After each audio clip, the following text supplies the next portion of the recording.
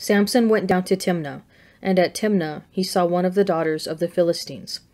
Then he came up and told his father and mother, I saw one of the daughters of the Philistines at Timnah.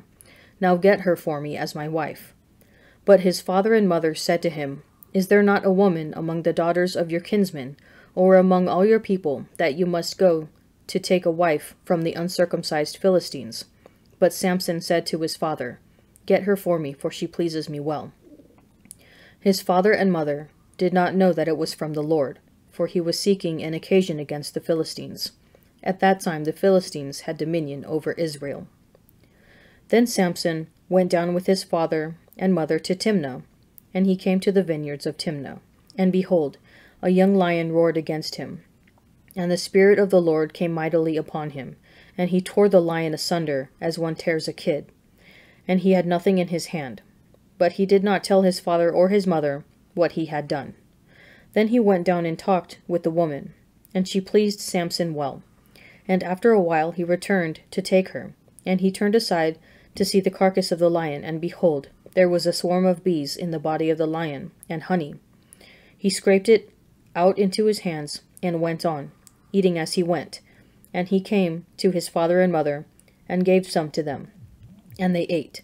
But he did not tell them that he had taken the honey from the carcass of the lion. And his father went down to the woman, and Samson made a feast there. For so the young men used to do. And when the people saw him, they brought 30 companions to be with him. And Samson said to them, Let me now put a riddle to you. If you can tell me what it is within the 7 days of the feast, and find it out, then I will give you 30 linen garments and 30 festal garments.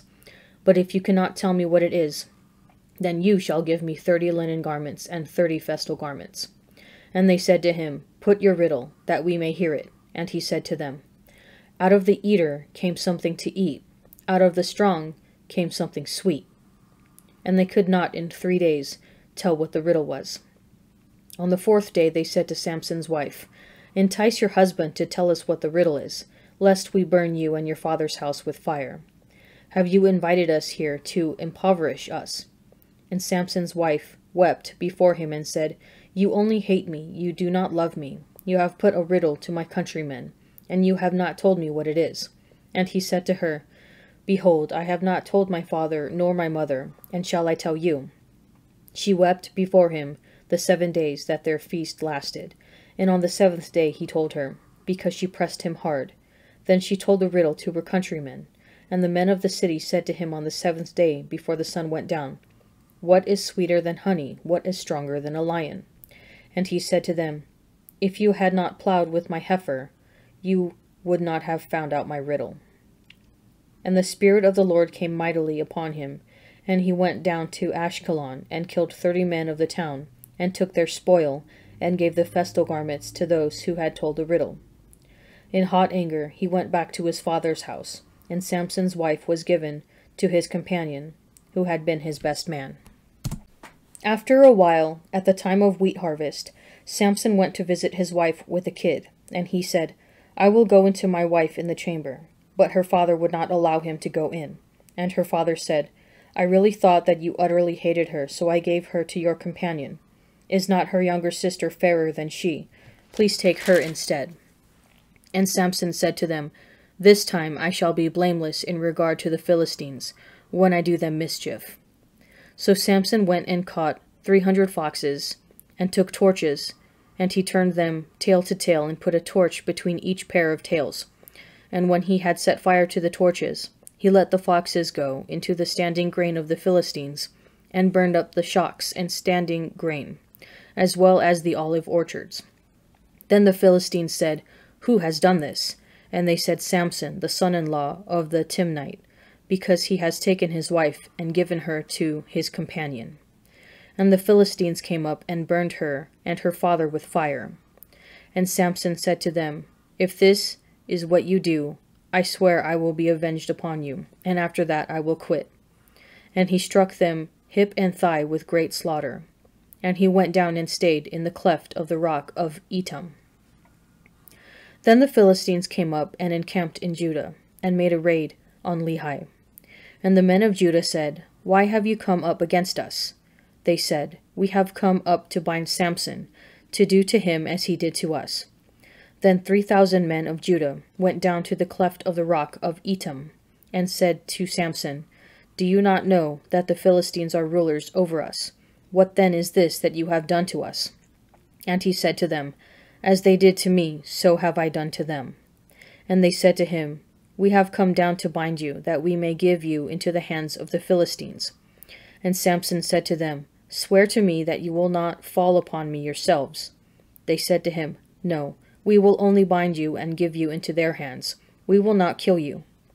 So they bound him with 2 new ropes, and brought him up from the rock. When he came to Lehi, the Philistines came shouting to meet him, and the Spirit of the Lord came mightily upon him, and the ropes which were on his arms became as flax that has caught fire, and his bonds melted off his hands. And he found a fresh jawbone of a donkey, and put out his hand and seized it, and with it he slew 1,000 men. And Samson said, With the jawbone of a donkey, heaps upon heaps, with the jawbone of a donkey, have I slain 1,000 men. When he had finished speaking, he threw away the jawbone out of his hand, and that place was called Ramath Lehi. And he was very thirsty, and he called on the Lord and said, You have granted this great deliverance by the hand of your servant. And shall I now die of thirst, and fall into the hands of the uncircumcised? And God split open the hollow place that is at Lehi, and there came water from it. And when he drank, his spirit returned, and he revived. Therefore the name of it was called En-hakkore. It is at Lehi to this day. And he judged Israel in the days of the Philistines 20 years. The Lord reigns. He is robed in majesty. The Lord is robed. He is girded with strength. Yes, the world is established. It shall never be moved. Your throne is established from of old. You are from everlasting. The floods have lifted up, O Lord. The floods have lifted up their voice. The floods lift up their roaring, mightier than the thunders of many waters, mightier than the waves of the sea. The Lord on high is mighty. Your decrees are very sure. Holiness befits your house, O Lord, forevermore. And he said to his disciples, Therefore I tell you, do not be anxious about your life, what you shall eat, nor about your body, what you shall put on. For life is more than food, and the body more than clothing. Consider the ravens. They neither sow nor reap.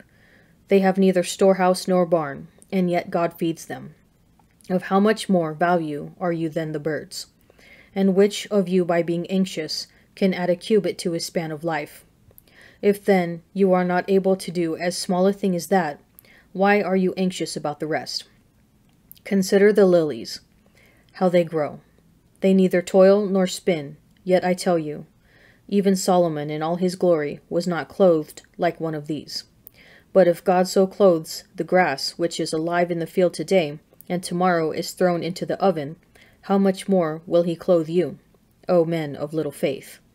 And do not seek what you are to eat and what you are to drink, nor be of anxious mind. For all the nations of the world seek these things, and your Father knows that you need them. Instead, seek his kingdom, and these things shall be yours as well. Fear not, little flock, for it is your Father's good pleasure to give you the kingdom. Sell your possessions and give alms. Provide yourselves with purses that do not grow old, with a treasure in the heavens that does not fail, where no thief approaches and no moth destroys.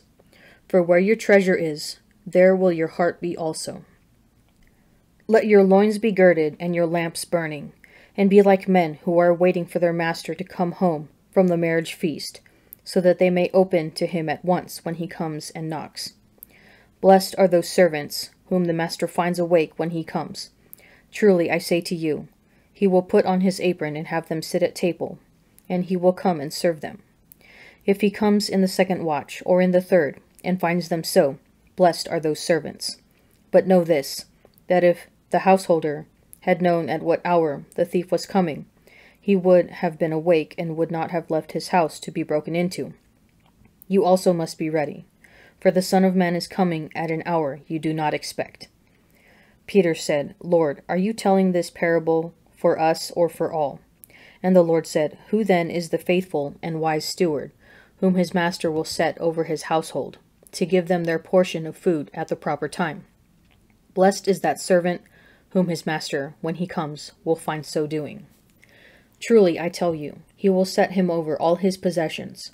But if that servant says to himself, My master is delayed in coming, and begins to beat the menservants and the maidservants, and to eat and drink and get drunk, the master of that servant will come on a day when he does not expect him, and at an hour he does not know, and will punish him, and put him with the unfaithful. And that servant, who knew his master's will, but did not make ready or act according to his will, shall receive a severe beating.